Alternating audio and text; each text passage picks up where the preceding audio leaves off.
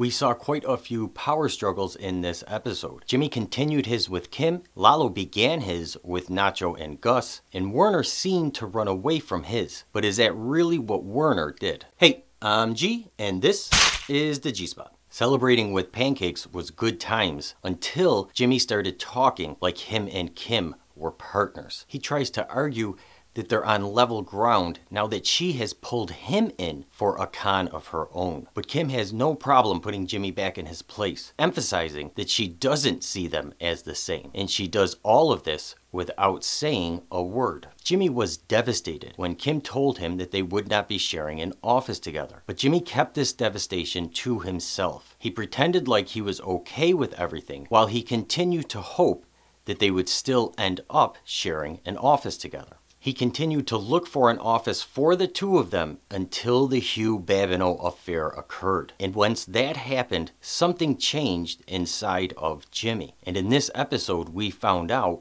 what the change was. Jimmy gave up on the idea of sharing an office with Kim when he noticed the way Kim was looking at him with such pity. Ever since Jimmy did not react to Chuck's letter, Kim has been looking at Jimmy with pity. There are several scenes throughout this season that you can see this look on her face. And even though Jimmy has noticed this, like his disappointment over not sharing an office, he's kept this to himself. But after the bad news from his hearing, he can no longer hold it in, and he calls Kim out for looking at him like slipping Jimmy. This is a big moment in their argument. Kim's response gets to the heart of what's been causing the separation in their relationship this entire season. Jimmy's problem is his lack of reaction to Chuck's death. It is why the board did not reinstate him, and it's why Kim has been pulling away from him and been looking at him like slipping Jimmy. Jimmy actually loses this argument. It happens when he says, "Kick a man when he's down," and it actually shows us that there is truth to the mug that Kim is preparing for him. Jimmy truly is second best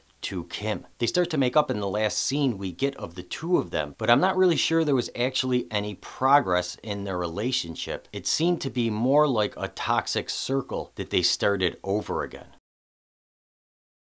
This is probably like the sweetest scene I've ever seen on Better Call Saul, and it lets us know that Lalo is sentimental and has a good memory, as we see him regale the past with Hector. These two things about Lalo are going to give us some insight on his meeting with Gus. But it's in the details of the story he shares with Hector that we find out what Lalo has planned for Nacho. Lalo talks about how Hector played with and took his time with a man who turned his back on him. And this is what Lalo plans on doing with Nacho. This is reinforced for us at the end of this scene when Lalo exits and delivers the line that it's the same old Hector and he wants to kill everybody. When Lalo sits down with Gus, he teases Gus about making a move on Don Eladio, saying that they do all the work while he gets fat. This is significant because this is the same argument Gus presented in the episode Hermanos from Breaking Bad, when Gus and his brother met with the Don, trying to convince him that he'd be better off selling their methamphetamine instead of being a middleman for the Colombians' cocaine. Lalo is letting Gus know that he knows what was on his mind back then, and he knows that the same plan is still on Gus's mind. Lalo can see Gus's long-term plans. Did Werner escape from his power struggle? We see that he wants to go home to Germany, and Mike tells him no, and then Werner escapes. So we see that he escaped, but the question is did he escape his struggle?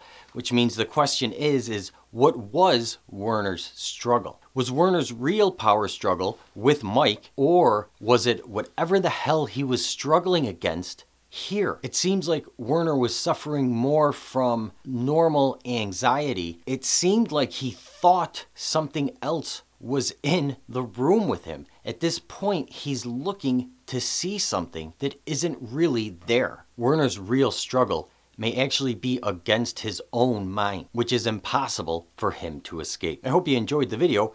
please feel free to like and share it if you did. I will be posting another video on this episode analyzing the theme of the episode later in the week. If you want to be sure to know when I upload it, go ahead, subscribe and ding the bell, and you will be alerted every time I upload a video. And if you've just started watching my videos, I have been covering Better Call Saul all season. I have a whole playlist of the themes of each episode. If you've never seen me cover one of the Gene openings, it's a video I highly recommend. The Gene openings are huge for every season. They give us a lot of information. It's a really fun part of the show. Thanks so much for watching and have a great day.